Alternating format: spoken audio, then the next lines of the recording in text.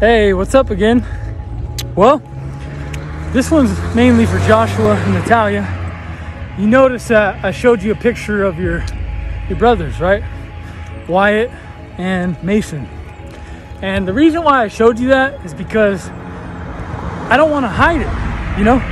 I want to show you who they are because they're part of you now. That's your half baby brothers, right? And I know it may hurt because you know why they were born and how. By cheating, you know, and just bad stuff. Wrong times, right? But you have two brothers out of it. So you got to look at the beauty. That's what I'm doing. I let go of all that. That's why I showed you a picture. I want you to see, because when I see them, I see you two. I see me. And I know if I do, if you and your sister see them, you're also going to see them. And I know your hearts are full of love. And you're going to say, wow, that's my brother. That's my baby brother. And I want to share about my brothers and sisters. You know, my mom had 5 boys, 3 girls. And we grew up real tight. And a lot of different fathers. We're not all real brothers, like just like you. They're your half brothers.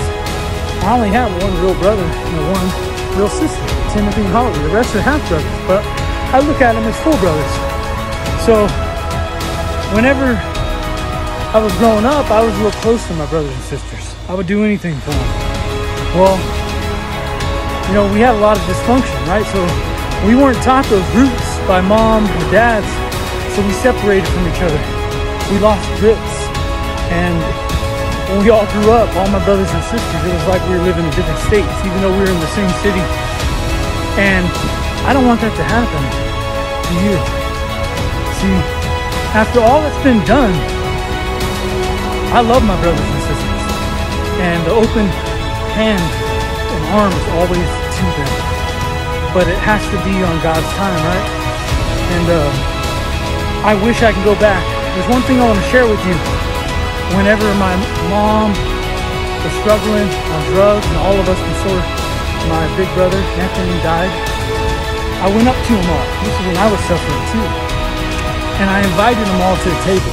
I said, hey, let us all gather around this table and let's just share all of our hurts, hang-ups, and habits and everything we've done wrong to each other. Let's just be open about it.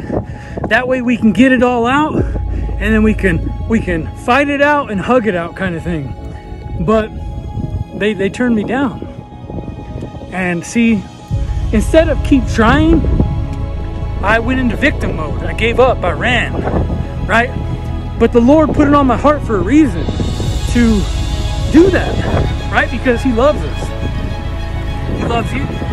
So I want you today to always have that vision of that table, and always make sure your heart's in the right place, where if the Lord makes it available, that you would seat at that table and you wouldn't let bitterness keep you away from it. Because the bitterness in my brothers and sisters and myself kept us from coming back together. And now we're all over the place. So my advice to you from this video is to keep enough love in your heart where you will always accept that seat at the table of forgiveness and reconciliation. Because I'm telling you, it's a good thing.